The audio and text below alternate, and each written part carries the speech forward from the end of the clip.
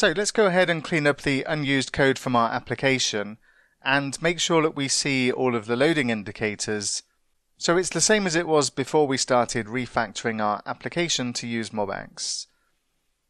And this is one of my favorite things to do is to take all of our unused code and just remove it, because we've now got cleaner, leaner React components. So all of these use state methods can now go because of all of our states management is taking place inside our activity store.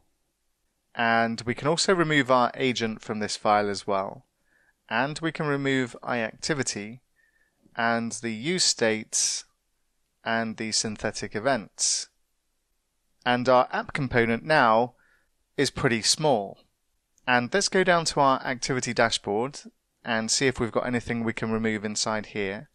And our synthetic event can go, as well as the iActivity import as well. Now, we're still passing down our selected activity to our activity form from our activity dashboard. And I'm going to leave this as it is for now because this is still coming from our store.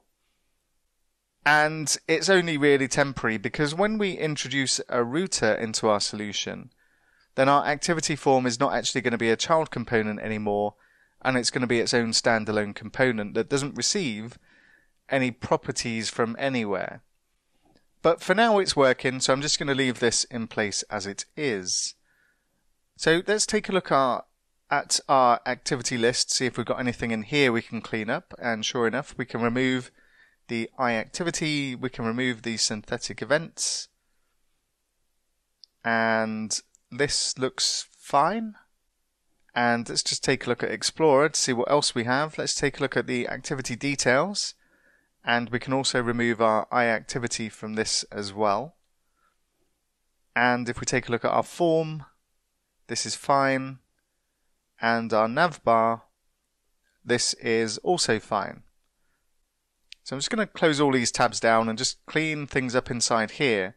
And let's just take a look at the console just to make sure that we got everything there. And if I just refresh the page, then yep, that looks good. There's no warnings in my console, I can cancel, and everything looks good. So we're looking good, but there are some things that we didn't do in MobX that we should really do. And that's to enforce the MobX strict mode. And we're going to talk about that next.